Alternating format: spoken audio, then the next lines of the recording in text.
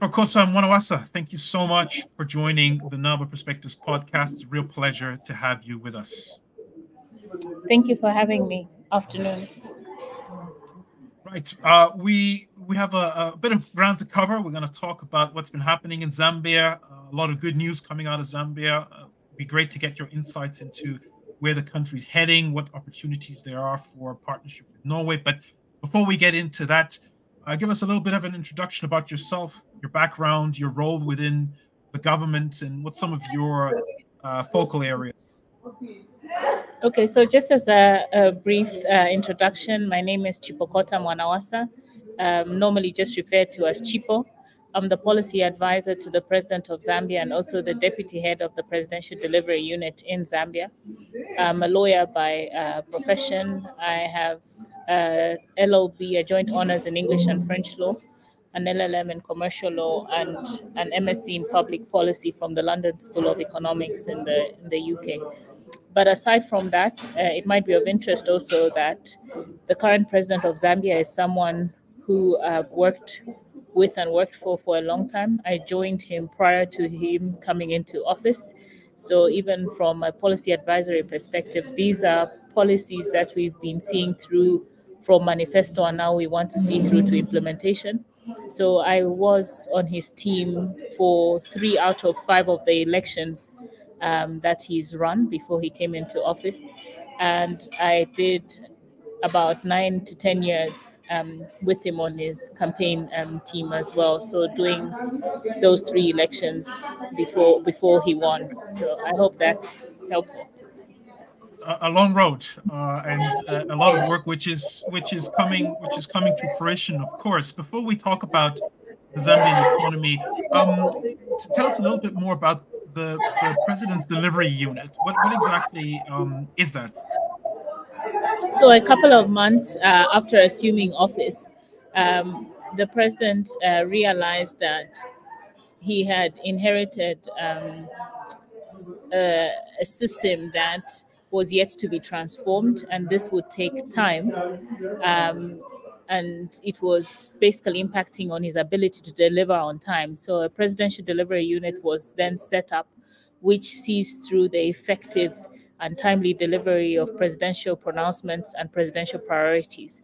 So it's very focused. It doesn't look after everything and anything. It doesn't usurp the mandate of government officials, but basically monitors and keeps the public service accountable to deliver on time through like a track and trace mechanism of what we call delivery.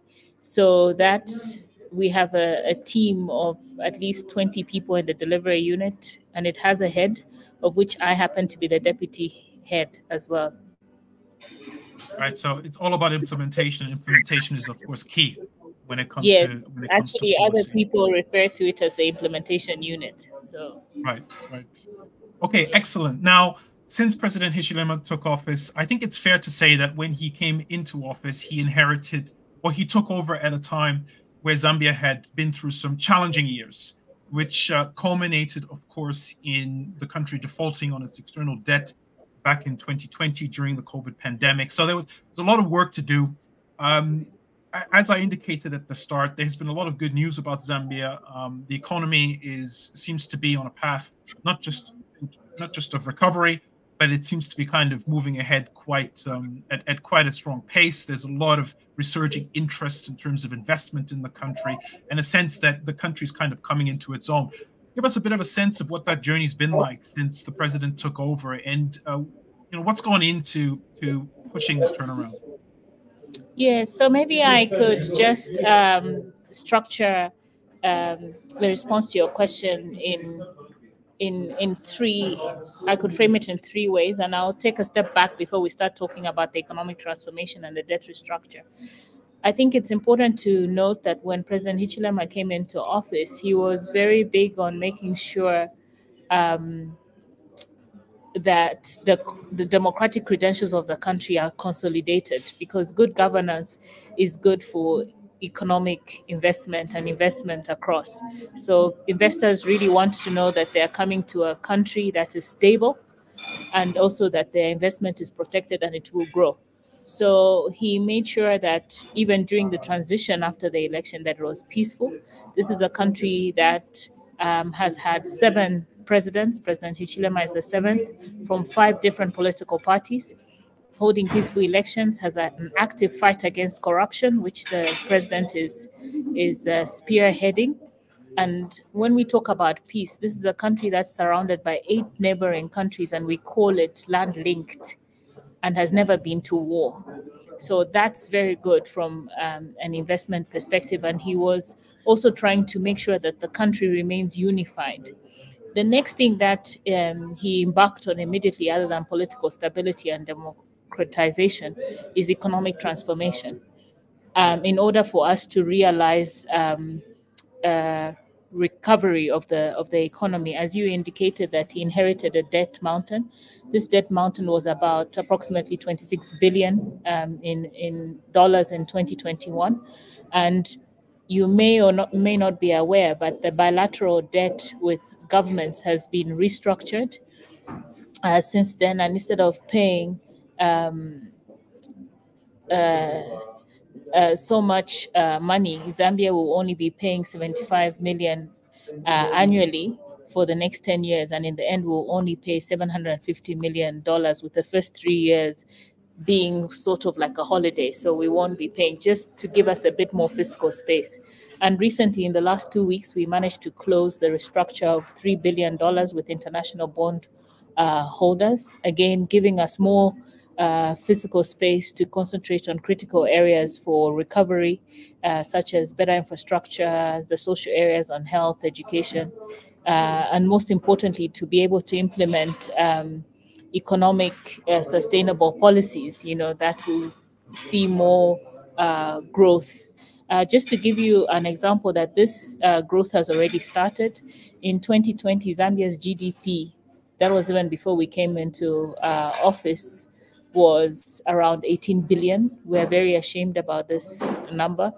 But since President Hichilema came into office in 2021, we've seen an average annual growth of GDP averaging 5.7%. And currently, Zambia's GDP is at 29 billion, so from 18 billion in 2020. So already you can see that something is happening, and we hope to sustain this and do even better. And in addition to the debt restructuring, the economic transformation has focused on areas, specific areas. Everything's priority and urgent, but specific areas that will ensure economic turnaround, such as mining, agriculture, energy, trade, and logistics.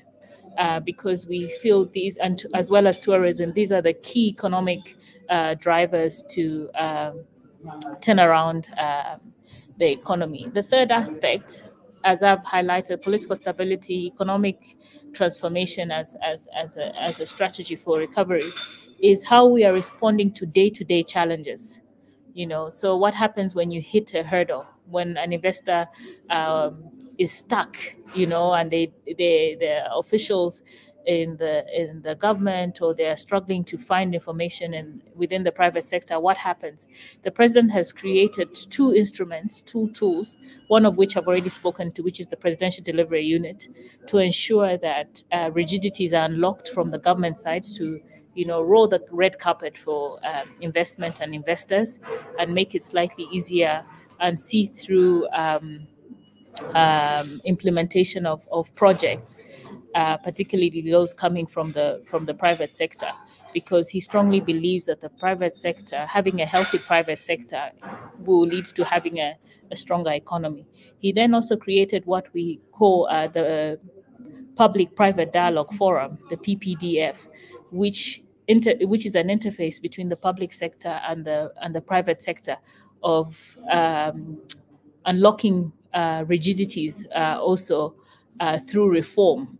So trying to streamline licensing processes, trying to cut down on the number of permits that you need, for instance, to set up investments such as in the hospitality industry, for instance. If you need to set up a hotel, you might need like 2021 licenses. So just trying to cut down on the bureaucracy. And we can't do that as a government if we're not listening to the private sector. So that's basically a platform where the private sector comes to present the issues or the challenges they have, and then the public sector, is in the same room and they agree on a way forward, and then we see through that reform from a government perspective. So just to give you a high level of what's going on in Zambia. Thank you very much, Chipo. There's a lot to unpack there. And I want to talk about mining, but before we get to that, first of all, congratulations on basically getting a debt deal. I know, and much of the world knows, it's been a difficult, complicated process. Is that the end of it now for Zambia, or is there still work to be done in that respect, or can we sort of like say the country is ready to move on from the unfortunate events of 2020? We've been ready to move like since we got into office, but this was something that was holding us back. But also, it's important to just highlight that the hard work starts now. So it's, the hard work actually starts now for us now to grow the economy. So I mentioned the average growth of GDP now, but it's important to also say before we came into office, the growth was actually negative 2.8. So we were growing negatively. So in order for us to sustain this and build on this, we have to do a bit more, and we have to be more prudent from a debt perspective. So trying not to acquire unsustainable, unnecessary debt. And this is something that we hope to see through. There's been a lot of reform actually in that respect as well. For example, we recently passed a law that any significant debt would need parliamentary approval. You just can't be in government and borrow. And then all of us just get surprised one day that there's actually accumulative debt. So I think the hard work starts now. So yes, the country is going up, but also just to note that we need to do a lot more going forward. Now, presumably, international investment is an important part of moving forward. Is it are you starting to, how should I say, see the fruits of what's been happening over the last couple of years? Is investment picking up? What are you seeing in terms of interest, and where is the interest? There's a lot of international interest, and I think the president has done a lot also to market the country. We actually refer to him as the chief marketing officer of the country, just to show how good an investment destination Zambia is.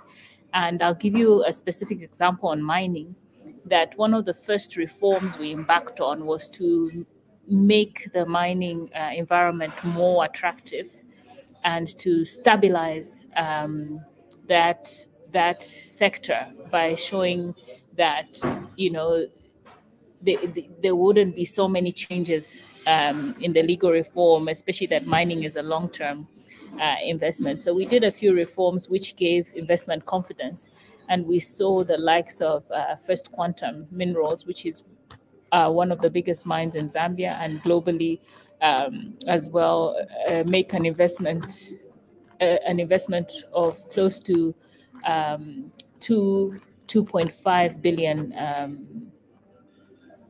about $1.3 billion dollars.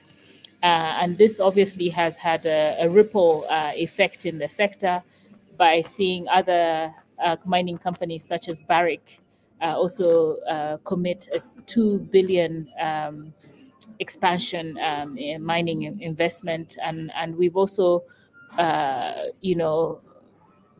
cleaned up legacy transactions in the mining sector that were problematic, like the Mopani mines deal, where we've seen countries that wouldn't normally invest in mining, such as the UAE, take over one of Zambia's biggest mines. That was also a big transaction. And altogether, these mining transactions account for at least over $8 billion, which has been committed just in the last 2 years. So you can see the interest, the confidence, and the commitment. And I think the core there to anyone else who's looking to Zambia's mining sector and is a bit skeptical as to whether it's the right destination to invest in is that you will be left out. Everyone is coming to Zambia. So this is the right time to invest. The environment is giving enough confidence and reassuring that this is a mining destination. And just to add on to that is that we have all the base metals in Zambia, from manganese, copper, lithium, all of them for the electric vehicle value chain, a value chain that we actually want to implement and work on, and the work has since started. A feasibility study has been conducted, and the results are out, and they look fantastic. That Zambia will do, and we're doing this in partnership with our neighboring country, the Democratic Republic of Congo, which is also a very big mining country. So having these two countries together, you are left to your own imagination of what investment opportunities there are, the electric value chain. But there's also other minerals that you find, such as gold, diamonds, and just also something that will be of interest is that right now only about 50% of Zambia is mineral mapped. So we are just concluding the procurement of a mining mapping company. We're going to be mapping the country to understand better what else we have underground, and this will also make it easier for investors to be able to have targeted interest and say, I want to have a closer look at that piece because of the results that are there. So we should be starting on the mapping before the end of this year. Yeah, so there's a lot more potential, a lot more to come. I know that one of the objectives is to triple copper production alone to something like 3 million, more than triple it to like 3 million tons by the end of the decade. And as you've hinted at, and you've preempted me on this, I'm glad you did. Of course, what we're seeing as well is that the race for access, not just access to Africa's critical minerals, but also the value addition is well and truly on. And there's a lot of fascinating things happening in Zambia in that respect. I'm glad to hear that things are starting to click. Outside of mining, what else is happening? Where else are you seeing the interest? What are some of the priorities? You mentioned agriculture and tourism earlier, for example. Yes, I could talk about all those things, but in the interest of time, I'll confine you to agriculture and energy on the electricity side. So agriculture is Africa's green gold. Right now, I think the global food supply systems have been impacted by the wars in different places. And interestingly, a continent like Africa relies a lot on grain and fertilizers from countries like Ukraine and Russia. And I think a pin dropped recently when we couldn't actually get food security. But Zambia were not sitting back and holding our face in our hands, but we are actually getting on with some transformative policy decisions, one of which is to encourage irrigation and irrigation investment. So trying to not only have rain-fed crops, but having mechanization and irrigation in our agriculture sector to be able to produce food not only for domestic consumption, but also for the entire region. As I said, Zambia is land-linked with 8 neighboring countries. So even if Zambia has got a population of 20 million people, in the region, you basically have a market of at least 300 million people before you even have to go further into the continent or export off the continent. So if you are an agriculture investment company, whether in grain or livestock, this is a destination with an assured market, and we have some of the best agricultural soils as well. So that's one of the biggest areas for investment, and we see that it will also contribute to the increase of GDP and revenue to the country. But another important aspect I would highlight is electricity production. So also, this is not only unique to Africa. We are hearing about shortages or impacts also in Europe. People even turning on their coal plants, countries like Germany. It means that we all need to work on more production of power, and this could be through renewable resources, so solar, wind, exploring also for gas. And currently, Zambia, almost 90% of our power production is green because we are a highly hydro country. But because climate change is also real, sometimes we can be impacted by relying on hydro power generation, and therefore we are more interested in getting an energy mix, that has different types of options. That way, we always have sustainable power supply that can then go to the mines and also to the irrigation. So I think that's a huge area of interest where we're looking for both domestic and international investment to look into setting up more power plants. Because the demand is certainly there. At the moment, only 30% of Zambia is connected to the grid. So the demand is not only to get more of the current demand sorted, but also for future projections as demand continues to grow, because we are quite pressed for economic development, and that's going to need a good supply of electricity. Two absolutely fundamentally important sectors right there. And as you said, we've all received a bit of an unwelcome wake-up call in terms of food security and agriculture in particular. But if it stimulates the development of the sector, then that is a good outcome. Now, one final area I'd like to pick your brain on is where Norway fits into the picture in terms of Zambia. As you know, as anyone who follows Africa these days, there's a lot of interest from many parts of the world in partnering with the continent, be it Asia, Europe, the Middle East, North America, you name it. Much of the world is looking to Africa to some extent for the reasons that you've mentioned, when it comes to food security, when it comes to the green transition. It's not going to happen without Africa. Norway, sitting up in Northern Europe, a small country in a way. Where does Norway fit into this? What kind of opportunities for partnership do you see there?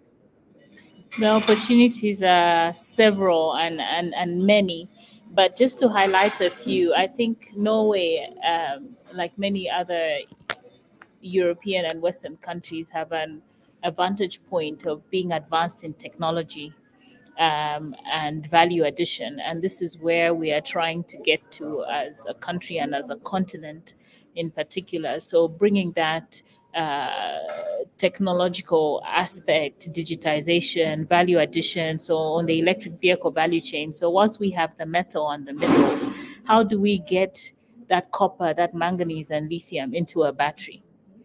And eventually, how do you then get to parts that then assemble a vehicle? So I think that we could do a lot of quick learning.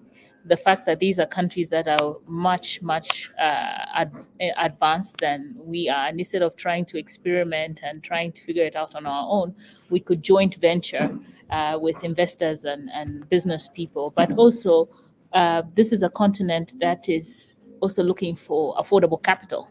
So my president is on record, talking about trying to get African countries affordable capital. So there are people in countries like Norway that have some extra money, some extra resources for investment, and they could then put it, in some of these sectors we've spoken about. Value addition generally is a very big thing in Zambia.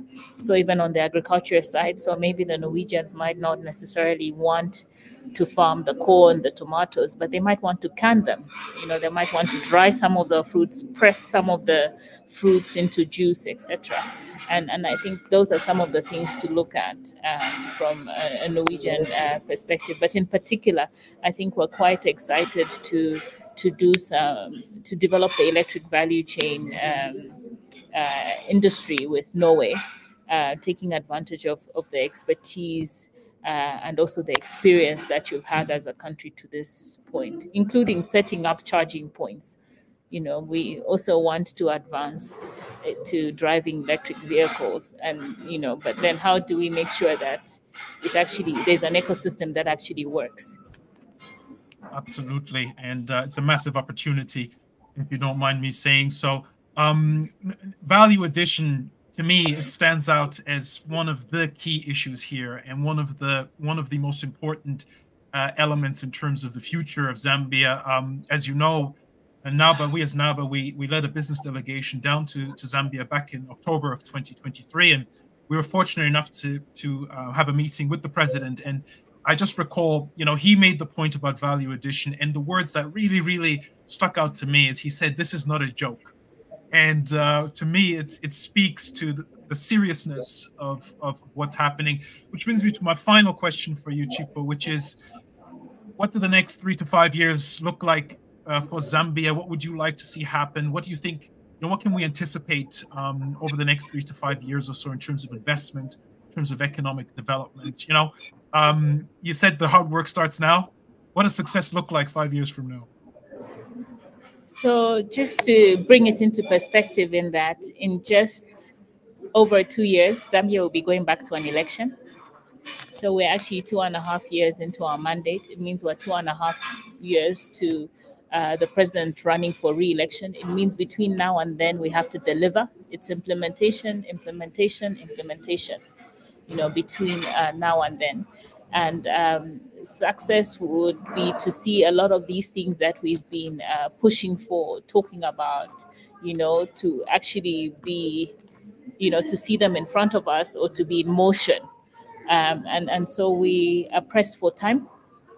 Time is something that's just not on our side. But generally, in the next 5 years, even beyond the election, is that we are on the road to economic transformation and recovery. We'll continue seeing the GDP growing. We're hoping to keep this growth steady and stable. And we're very ambitious as a country. We have a president that's very ambitious and works very hard. So we are all not sleeping. So there'll be a lot of sleepless nights in the next 5 years just to achieve economic transformation. So the president's ambition and vision, and when you say 5 years, it will be halfway through his next tenure, is that he hopes that by the time he leaves office, he would have doubled at minimum, doubled the GDP from what he found it at. So I think we are on track to achieve that, and maybe perhaps even triple it if we work hard enough. Well, and that's a fantastic vision, great ambition to have, and it's an exciting time for Zambia, and the indications are that it's working. On which note, we can wrap up the conversation. All I can say, Chipo, is thank you so much for the time. Thanks so much for the insight, and all the best with the sleepless nights. Thank you very much. And we're looking forward to helping us actualize all these investment interests and pledges from NABA. Well, we will do what we can to support and to support your visions and ambitions. Absolutely delighted to obviously partner with Zambia in that respect. Thank you again. Thank you.